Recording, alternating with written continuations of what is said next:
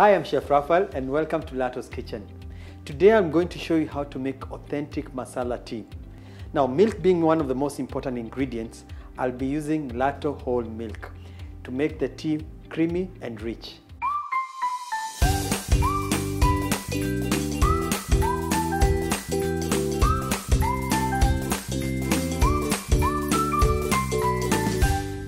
For the ingredients, we will need the whole cinnamon sticks, cardamom, ginger, cloves, black pepper. The tea leaves, we need it as well.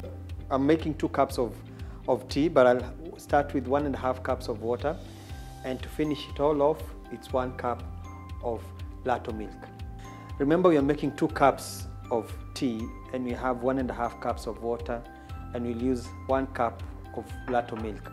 That 1/2 cup extra of water will help during the evaporation and steaming of this tea.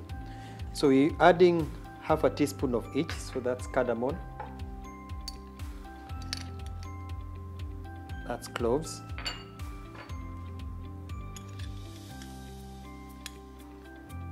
cinnamon, black pepper, and whole ginger. The infusion will happen whereby all the spices are infusing into the water. So we'll wait for it to start boiling, reduce the heat, and let it simmer for about 5 minutes. After about 5 minutes, you can already smell the aroma of the spices. Very nice. And at this stage, I'll remove them.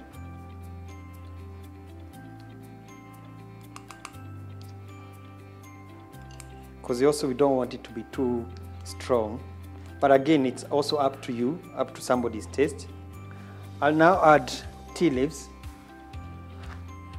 For 2 cups of tea, we'll add 1 teaspoon of tea leaves. And I'll now wait for the tea leaves to cook about for a minute while it's simmering, and then I'll add the Lato milk. Now it's been about 2 minutes. The water is simmering. I'll add the milk. So again, it's 1 cup, and let it to simmer for about 1 minute, and then you'll serve your tea. So our masala tea is ready. Today I'm serving it with cake, but you can serve it with whatever accompaniment that you have or you like. And until next time, goodbye.